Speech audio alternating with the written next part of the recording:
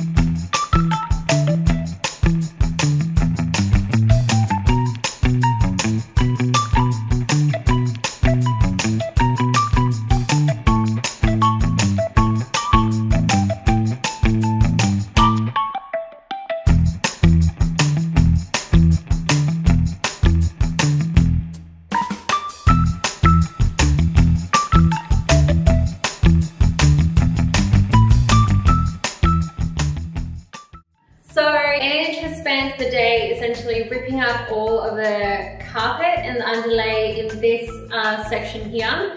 It's really to make way for the beautiful laminate floorboards that we're going to be laying down here and across the whole space this week. And do you want to walk us through what the process normally is for laying floorboards? Yeah, before you start, have all your tools available and ready, easy access. But always wear gloves and also a P2 mask. Whilst ripping it up, you know, things can be in the carpet, there's also nails, it's real dusty, so just always mask up to protect yourself. The process is you start from the corner, rip off the carpet, grab a carpet knife, which is one of these special little guys. Yeah. If you don't have one of these, you can just use a nice sharp standing knife. Yeah. But just be really careful and don't step on it or hurt yourself in the process. Pull it from the edge, cut it along so they're not like massive rolls where you can't handle. Yeah. Or I can't handle it anyways. I mean, we're stronger than we look, but we're not all muscle. But it makes it easy to dispose and move around in the place. My recommendation is kind of keep it small rolls so you kind of keep the dust and the dirt all together. So you rip all that off. There's also some underlay, so you want to fold that and rip that off as well. And along the edge, the way that the carpets are stuck together is having carpet tracks. So they look like this. And what you're going to do is just go around the edge and pull these out. But just be really careful because they're just full of nails. So as I'm saying, wear gloves all the time. Yeah. And wait, there's more. So we have a range of tools that we also use to get off those carpet tracks. So grab the chisel.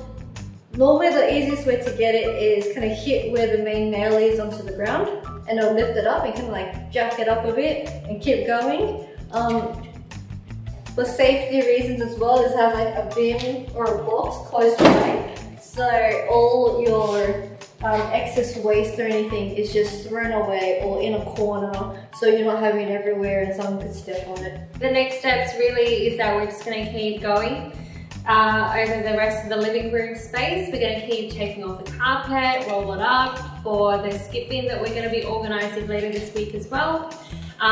Rip off all the carpet tracks, and then by the end of this week you can start seeing those beautiful laminate floorboards. Of course there's underlay underneath as well, just to make sure you've got that good sound insulation in between the floors, because we're in an apartment building at the moment.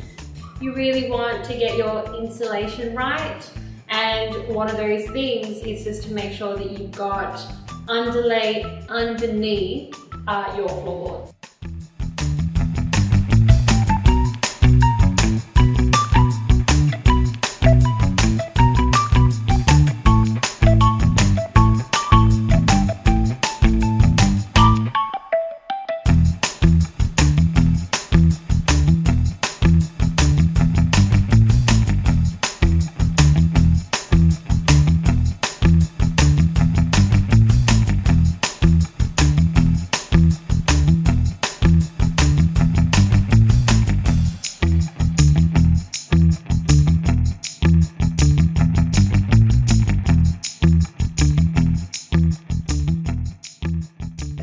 Is always important. Always do the patching first, sand it back, sweep the walls or just sugar soak them if they're really dirty so that they won't show through when you do paint them. So always do your wall prep before you paint. Yeah, it is so boring. Oh, sorry. I find it really boring. But you gotta do it. You gotta do it. Put on some really good music and dance away while you do your wall prep. Yeah. Get involved and get involved, I think that's a hint. Get involved, resident. Well, I'll do wall prepping next time.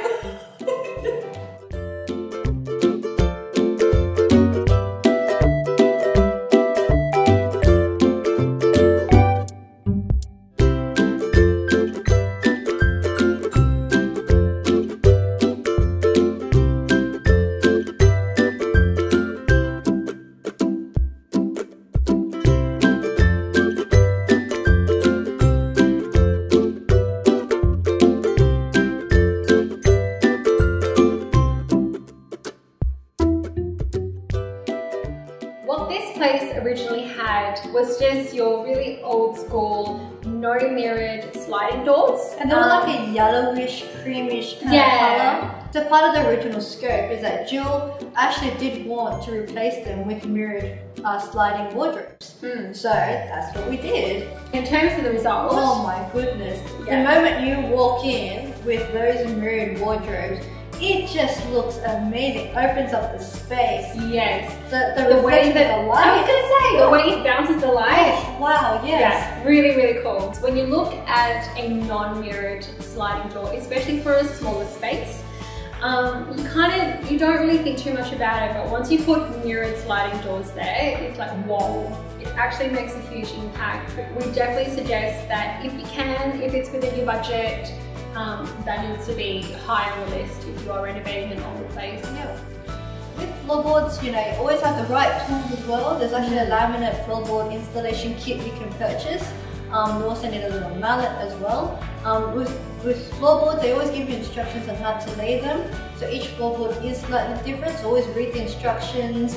If you're not really sure, the bunning staff member are great. They can also give you some tips. There's plenty of YouTube videos out there as well that would actually show you and recommend how to lay floorboards. What was really great with this project is we used what was called a laminate cutter.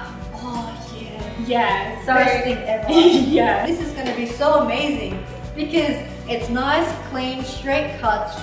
You don't have a whole lot of sawdust. Just think of a guillotine that you would cut paper with, but it does flooring.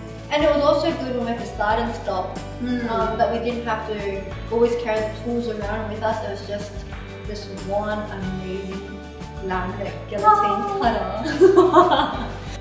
For this project, we didn't remove the skirting boards. So you have the skirting board and then you have your floorboards. There is a little tiny gap that you need to leave for the expansion. What a scotia does, you can actually just install it in between and it gives you that nice finished complete look so you don't see where your floorboards end. There's always two options. Some people actually like to remove all your skirting boards and install your floorboards all the way to the edge to the wall and then reinstall your skirting boards. We prefer to not remove the existing skirting board because it could potentially damage the wall. These ones were in relatively good condition, so we didn't want to do anything to them that would potentially break them, snap them, cost you more money unnecessarily. We are trying to stick to a really strict budget, so if you don't need to do it and it's in good condition, then we won't even touch it.